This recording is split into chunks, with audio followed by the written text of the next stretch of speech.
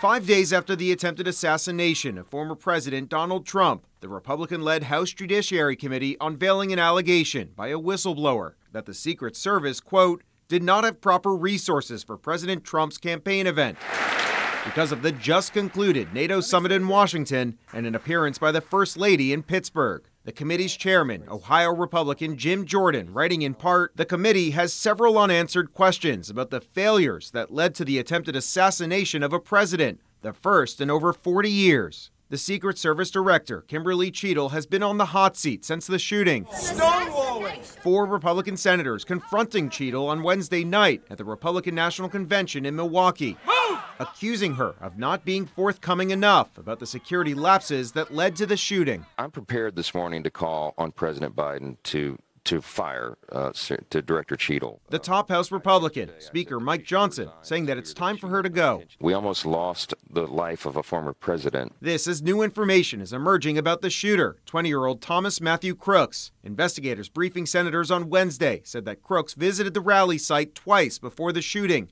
and that his cell phone had images of both Trump and Biden. But what still remains a mystery is his motive for this shooting. I believe evil is what overcame Thomas. Crooks' former guidance counselor shared his recollections of the shooter. Thomas was a quiet young man, intelligent, stayed to himself. And next week, House committees will ramp up their investigations into the shooting. On Monday, the House Oversight Committee will grill the director of the Secret Service. And on Wednesday, the head of the FBI is set to appear before the Judiciary Committee. In Washington, I'm Koslof, Spectrum News.